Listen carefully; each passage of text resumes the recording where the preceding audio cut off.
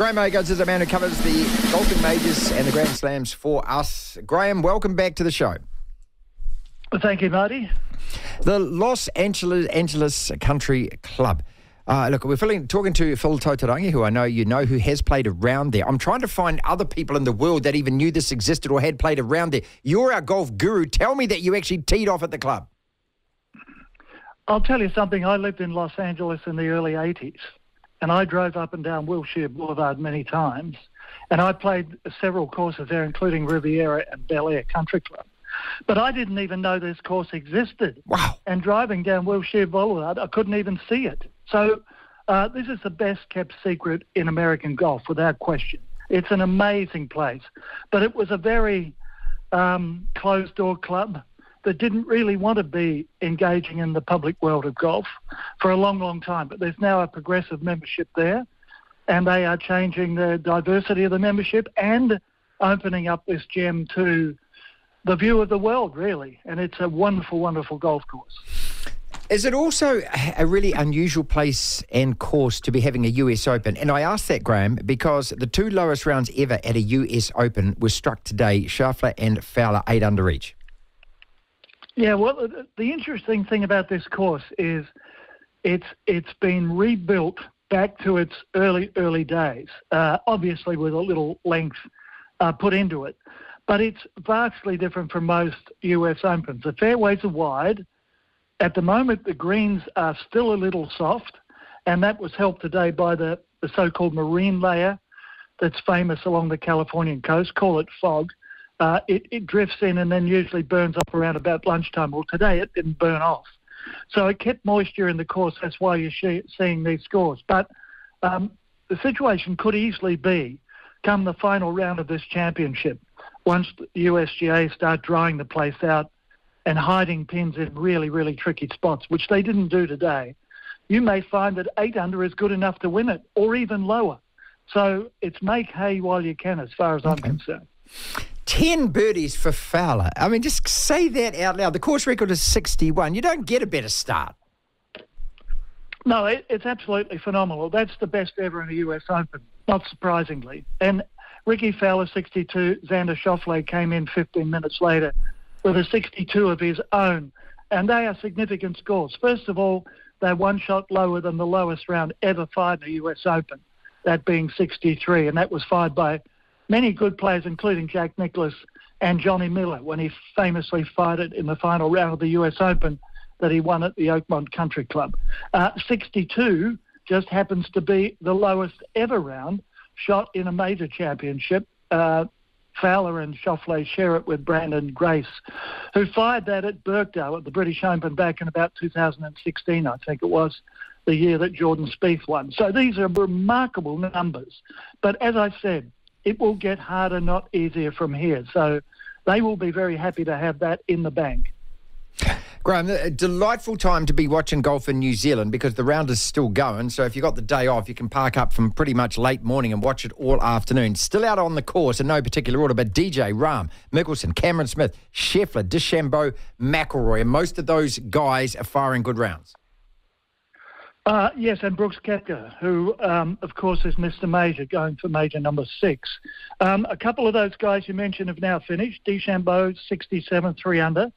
Scheffler's in at 3 under after 67. John Rahm, 69, -1. They would normally be considered very, very good opening rounds at a US Open.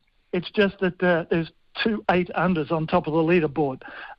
Brooks Koepka, Mr. Major, is struggling at the moment. Late in his round, he is at +1 the last time I looked at him. Dustin Johnson is currently at 6 under, a score he shares, with Rory McIlroy. McIlroy is having a great day today. He's hit every green so far. Those two have a couple of holes left to play. But you're right, this is late golf on the east coast of the United States. This is evening golf. Yeah. I mean, they're playing up to around 9 or 10 p.m. at night. So it's just a different feel completely, this Open. McIlroy, 5 under. I mean, at some stage, Graeme, we talked about this every single major. I mean, at some stage, surely, when's the last time he won one? Was it 7 or 8 years ago? I mean, him and Jordan Spieth are the two guys. They won them in clusters and nothing since. What, is it time? Yeah, 2014. Yeah, it is. He's just gone to 6 under, by the way. So he's tied in third with Dustin Johnson and Brian Harmon. Pretty good result. He is overdue. I think it's fair to say in the last 18 months, 2 years, he's been consumed as the unofficial spokesman for the PGA Tour in this war with LIV. And I think he feels like the weight has come off his shoulders and he can just go back, to concentrate on playing proper golf, which is exactly what he's doing. And this course, I'm not going to say it's like a British links. It's more like Royal Melbourne and Adelaide. But it's a course that McIlroy is familiar with playing, moving the ball around from here to there, taking on shots when you think you can do it, but not being frightened to lay up and make birdies and pass the hard way. So I'm hoping Rory can, really make a challenge here at this championship. And as I said, 6 under with 3 to go. He's in a pretty good spot. Ryan Fox, 2 under. I know he left a couple out there. We're going to be talking to Phil Tatarangi, who I know that you know as well, just specifically about his round. But that's a damn good start, right? He's tied for 14th. Yeah, he is. Tied for 14. That's better than a damn good start. It's excellent. 3 birdies. Phil will fill you in on those. And just the 1 bogey. I mean, that's solid golf in a US Open. So he's proving, yet again, that he belongs in the upper echelon of golf. And let's just hope he can keep going and put in 3 more good rounds. As I said, we may find that 8 under is the winning score. So he's far from out of it. As you said, tied for 14 at this stage. Definitely will be in the top 20 by the end of the day. So things looking good. Graeme Agars is with us. We're talking about the US Open at golf. Do you like it, Graeme? Do you like the fact that, we've got scores like this on the first day? They may stay, they may not. As you say, they might move the pins around. We don't know what the weather's... I mean, the weather looks okay, but we don't know whether that will have any effect at all. But do you like it overall?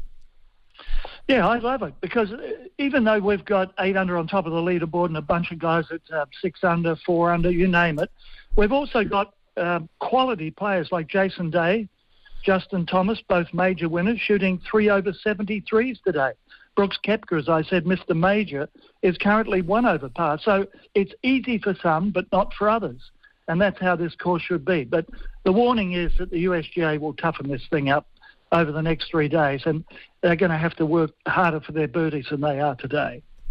Well, I'm hoping at the end of this tournament that you've got to get an invite to play this. Graeme, there's not a course in the States you haven't played. I can't believe that you haven't been invited there. You haven't swung a club there.